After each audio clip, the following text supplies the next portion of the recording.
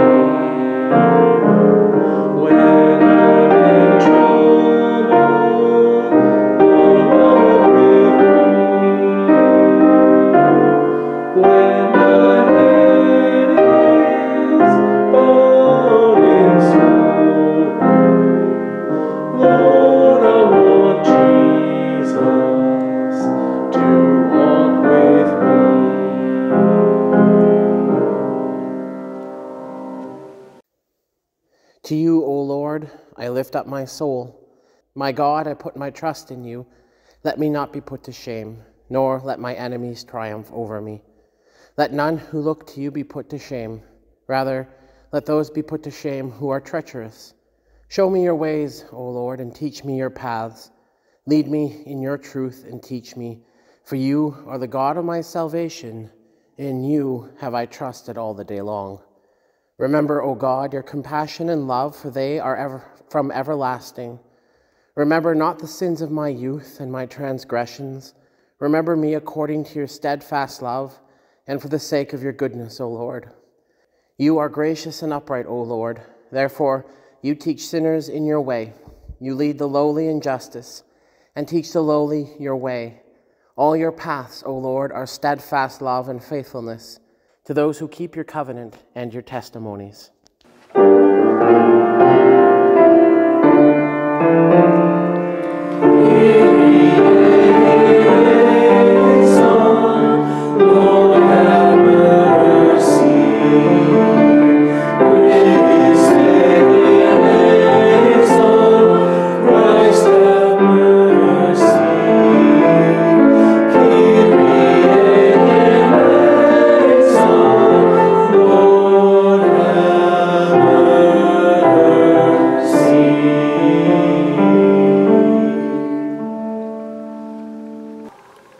Blessed be the Holy Trinity, one God, who writes the law in our hearts, who draws all people together through Jesus. Amen. Held in God's mercy, let us confess our sin in the presence of God and of one another. Holy God, we confess that we are caught in snares of sin and cannot break free. We hoard resources while our neighbors are hungry and cold. We speak in ways that silence others. We are silent when we should speak up. We keep score in our hearts. We let hurts grow into hatred. For all these things and for sins only you know, forgive us, Lord. Amen. Here is a flood of grace. Out of love for the whole world, God draws near to us, breaks every snare of sin, and washes away our wrongs, and restores the promise of life through Jesus Christ. Amen.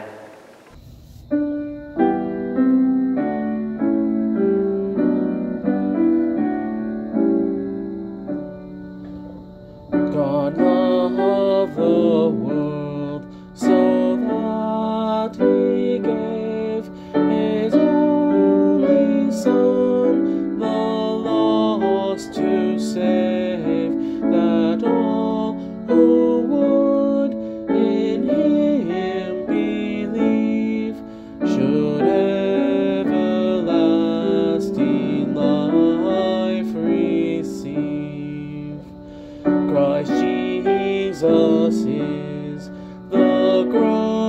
of faith, who was made flesh and suffered death, all who confide in Christ alone are built on this chief cornerstone.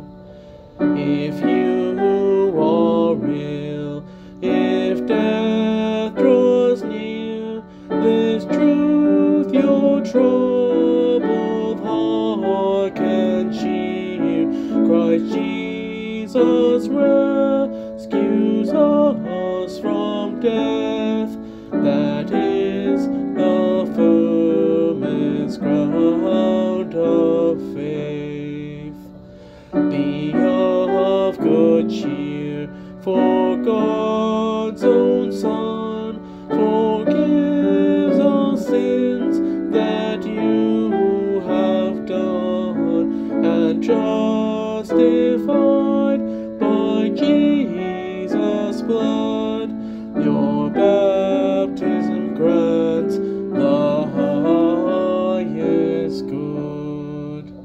All glory to the Father, Son, and Holy Spirit, three in one. To you, O blessed Trinity, be praised now and eternally.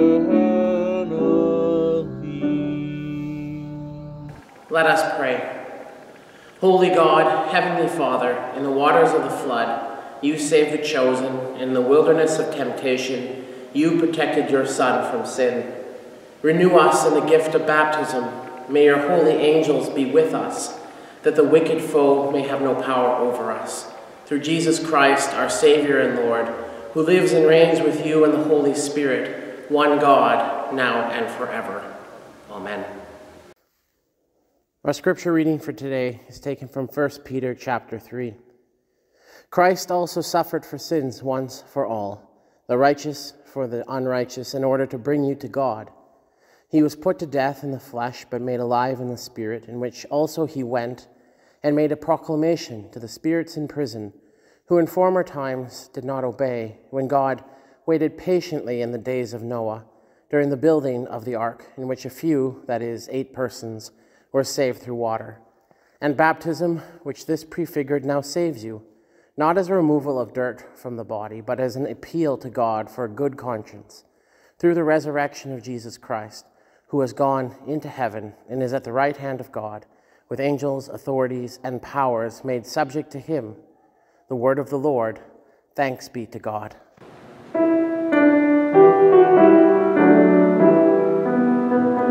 Return to the Lord your God. Return to the Lord your God. Who is gracious and merciful, slow to anger, abounding in steadfast love.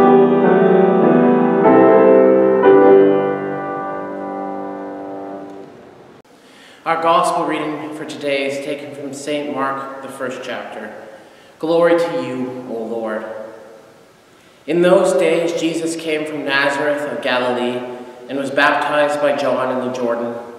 And just as he was coming up out of the water, he saw the heavens torn apart and the Spirit descending like a dove on him. And a voice came from heaven, "You are my Son, the Beloved. With you I am well pleased." And the Spirit immediately drove him out into the wilderness. He was in the wilderness 40 days, tempted by Satan. And he was with the wild beasts, and the angels waited on him. Now, after John was arrested, Jesus came to Galilee, proclaiming the good news of God, and saying, "The time is fulfilled, and the kingdom of God has come near. Repent and believe in the good news." The gospel of the Lord. Praise to you, O Christ. Let us pray. O Lord, let the words of our mouths and the meditation of our hearts be acceptable unto you, our rock and our Redeemer. Amen. When my older kids were growing up, we often evoked the powerful and binding pinky swear. This powerful act was meant to keep everyone involved true to their word. If someone's room needed to be cleaned before we went to Chuck E. Cheese, then a pinky swear might be employed. It was a strong course of action, but desperate times called for desperate measures. I advise anyone thinking of using a pinky swear to tread carefully. It is a powerful tool and should not be taken lightly. But in all seriousness, we know the importance of promises. When we make a promise, we need to understand that we are expected to follow through with that promise. To break a promise is more than just not fulfilling our side of an agreement. It is to break trust and relationship. Think of the wedding vows that we make when we are married. We promise our partner that we will be faithful to them in body and in spirit. The person we choose to spend our life with is to be our person, our confidant, our love, the intimate partner of both our body and soul. To stay faithful to that person is to honor them and the love that the two of you have worked to cultivate together. And when that covenant is broken, it breaks a relationship, and it breaks the heart of the person who is on the receiving end of that betrayal. We speak of this relationship as the covenant of marriage, and there isn't really a better word to speak of the depth of those promises made to another human being. When there is abuse or infidelity or another irreparable sundering of the relationship, those promises need to be abrogated. But it is always with a heavy heart that those decisions are made. Covenants, whether they are made in marriage or in other facets of life, are extremely important and should never be taken for granted. Thus, the word covenant is used very intentionally in regard to our relationship with God. Covenantal language is used throughout Scripture, and it speaks to the kind of relationship that we are to have with our Creator. Like in a marriage, it is a relationship built on love and the mutual joy of both parties. The covenants throughout the Hebrew Bible were mutual agreements between God and the people. The people were asked to hold to God as their one and only God, to honor the Ten Commandments, to care for the weak and vulnerable amongst them, and to live according to a different set of principles, ones based on community and the opportunity for all to have a place. In turn, God would offer undying love and protection and make of the Israelites a great people. The first covenant we encounter is that of Noah. Tasked to preserve life on earth after God decides to bring forth a great flood, Noah is later promised by God that God will never take such action against humanity again. The rainbow was put into the sky to honor that covenant. That first covenant reminds us of another covenant, one that many of us have experienced, namely baptism. But where the covenant of Noah was made so water would not again be used to destroy, the covenant of baptism uses water to grant us life, namely the life of the Spirit. As Peter says in our epistle reading for today, baptism now saves you, not as a removal of dirt from the body, but as an appeal to God for a good conscience, through the resurrection of Jesus Christ, who has gone into heaven and is at the right hand of God, with angels, authorities, and powers made subject to him. Peter, like Paul, sees that in the waters of our baptism we are not washed clean, so much as we are made new, risen to new life through the work of Jesus Christ. In baptism, we are promised this renewal to new life in the Spirit repeatedly. We are promised God's abiding love forever.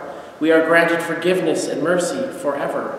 And for our part, our parents took on the promise to help us grow into our Christian faith and become citizens of the world, people who would serve and love to all those around them.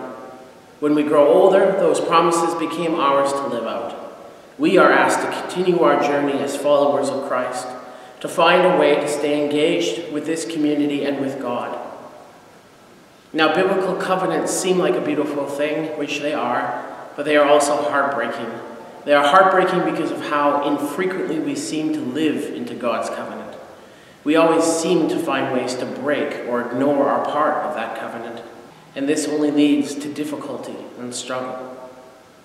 I think of the covenant made with Moses and the people, and again with David, and how God honored God's part, and the people in time went their own way. The result was that the kingdom was eventually broken in two and then lost altogether. They chose to break covenant with God, and on their own, they found only pain. Again, it isn't so different than a marriage covenant.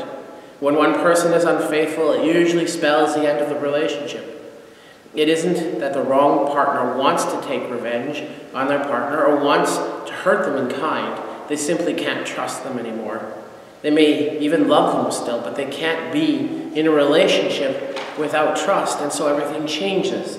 Life is never the same. What was once is now lost. So it is with our covenant with God. Our infidelity doesn't cause God to punish us or exact revenge, but we have broken trust, as the Israelites did. They pushed away from God, trusting in other gods and their own strength. The result was they fell into ruin. They broke the relationship, and they pay the natural consequences for that choice. But the difference between a covenant of marriage and a covenant with God is that the infidelity that causes so much hurt in both relationships does not end the relationship with God.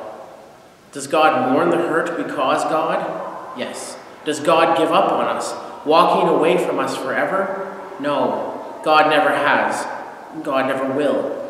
If God did, then Israel would have vanished away on the sands of time, but they didn't. God still cherished God's relationship with them. And for all the times that we have broken faith, that we have chased other gods, God is still there, waiting for us, never forsaking us, willing to forgive now and every moment of our life. That's the big difference between a covenant with God and a human covenant. Despite all the ways in which we fail to uphold our side of the covenant, God never gives up on us. We are never forsaken by our Creator. In the end, this is nowhere more apparent than through what God accomplished through Christ.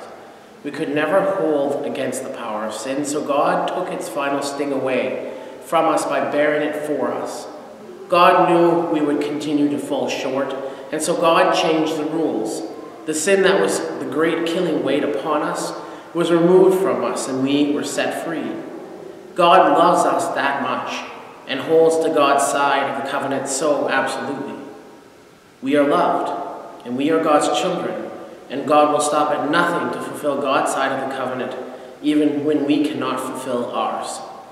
May we be inspired by such love to follow ever more closely with God. Amen.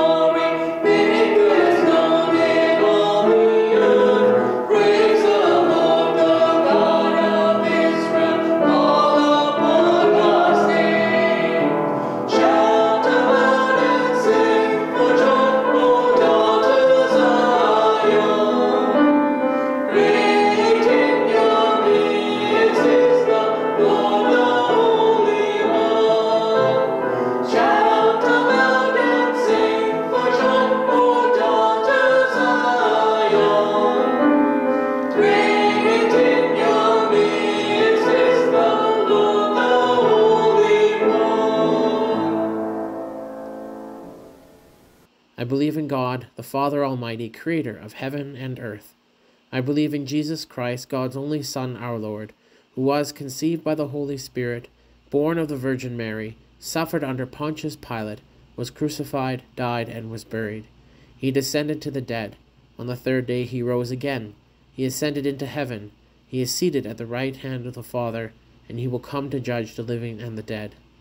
I believe in the Holy Spirit, the Holy Catholic Church, the communion of saints, the forgiveness of sins, the resurrection of the body, and a life everlasting. Amen. Trusting in God's promise to reconcile all things, let us pray for the Church, the well-being of creation, and a world in need. God, our truth, the ark of your Church has room for many expressions of faith. We give thanks for voices that challenge and awaken your people. Hear us, O God. Your mercy is great. God, our Maker, you remember our covenant with the earth and its inhabitants. Rescue communities and creatures hurting from natural disasters. Preserve species and habitats endangered by human carelessness and disregard.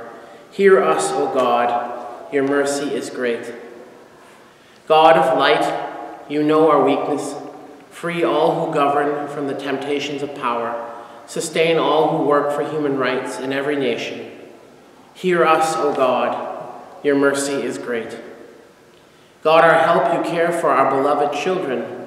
Comfort all who are grieving, ill, afraid, in pain, or in despair. Feed hungry people living in food deserts. Protect any at risk from exploitation and abuse. Hear us, O God. Your mercy is great. God, our home, you gather your people. Grant us health and safety as we assemble. Keep us mindful of any who are homebound, hospitalized, convalescing, or traveling. Take a moment now to name those we know of who are in need of such prayer.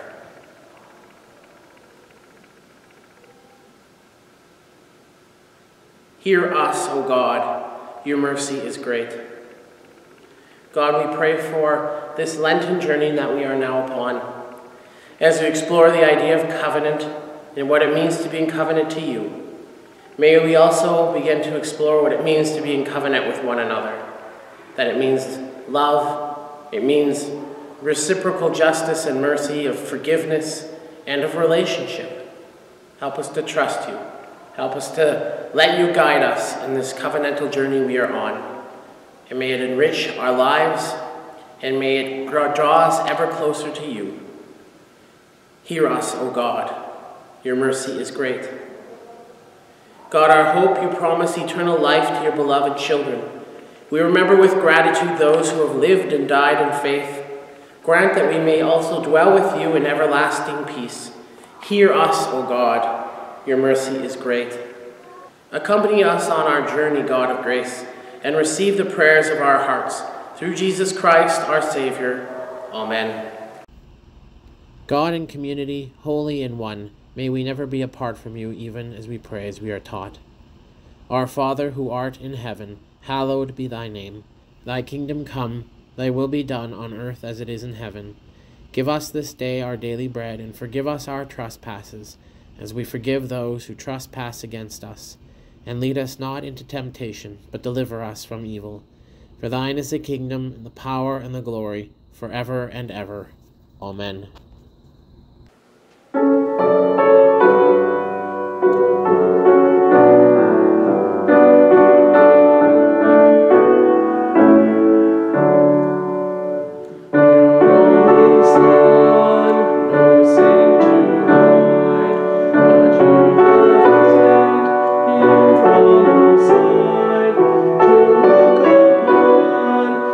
Guilty son, and to be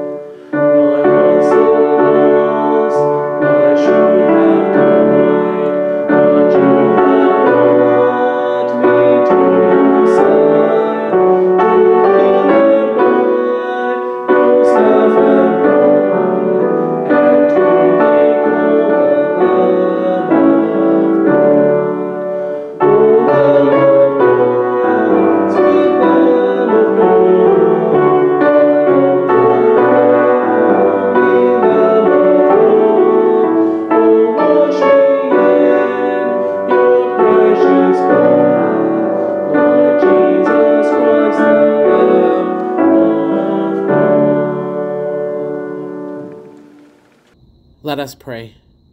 Merciful God, we offer with joy and thanksgiving what you have first given us, ourselves, our time, and our possessions, signs of your gracious love.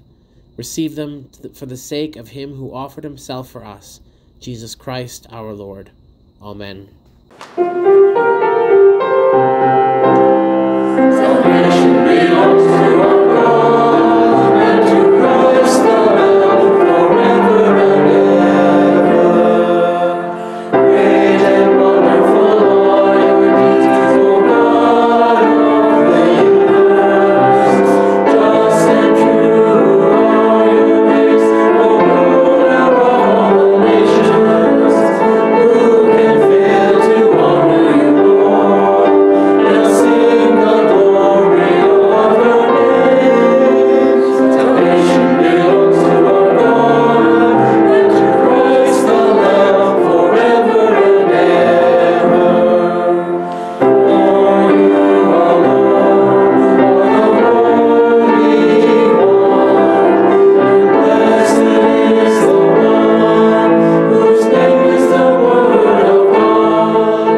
All praise and thanks to you, Holy God.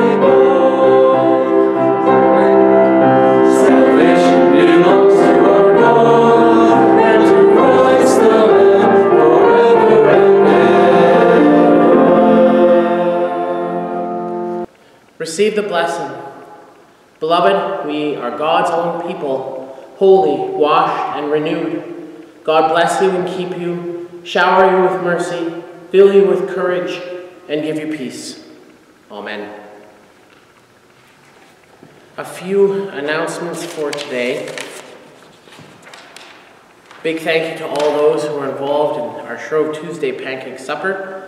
It went really well and was very well attended and a good fundraiser as we keep driving towards our flooring goal so that we can replace the flooring here at the church and just make it a safer and more kind of attractive environment here inside the church. Our World Day of Prayer service is coming up on March 1st. It's hosted here at Peace at 7 p.m. If anybody's interested, this is an endeavor where the country is being held up each year. Each church that is part of this program or this initiative takes a turn hosting. It's our turn this year, and this is an opportunity for ecumenical worship and prayer for people, women especially, in this world. We have a couple of studies hopefully coming up. I haven't heard a lot of interest, so maybe they aren't coming up. Maybe it's they're not of terrible interest to people, but we hopefully will run a Bible study reading Isaiah with Luther, and then a book study, which could still happen anytime if anybody's interested, on the book Dancing in the Darkness, Spiritual Lessons for Thriving in Turbulent Times. So again, if there's any interest, let me know. There may not be. Maybe that's not something that's on everybody's radar right now, and that's okay too. We continue to pray for the families of Violet Brand and Carrie Meyer, who had their funeral services this past weekend, Friday and Saturday. I invite you to keep them in your prayers, as we keep Elsie Tomazeski in our prayers as well.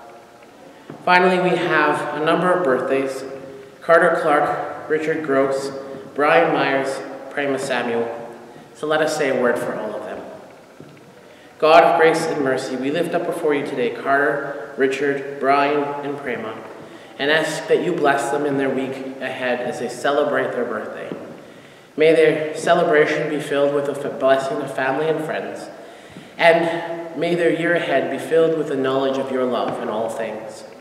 May they know that you walk with them always, and that you care for them, that you uphold them, and that you are there with them every step of their life. Thank you for that blessed assurance. May God give them good strength and comfort for the year ahead. And so we pray in Jesus' name. Amen. So a blessing on as we can begin this Lenten journey over the next 40 days. May it be a good one filled with reconnection with God and as we prepare again to hear the story of Holy Week and the resurrection. We'll talk to you soon. Bye for now.